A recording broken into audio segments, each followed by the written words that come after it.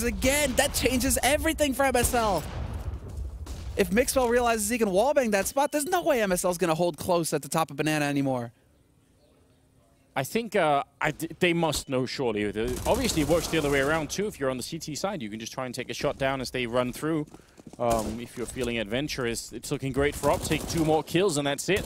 They would have knocked out North in this map, and it's just a really good job. It was Cajunb doing all 4 kills with the FAMAS as well. Mixwell with the UMP trying to go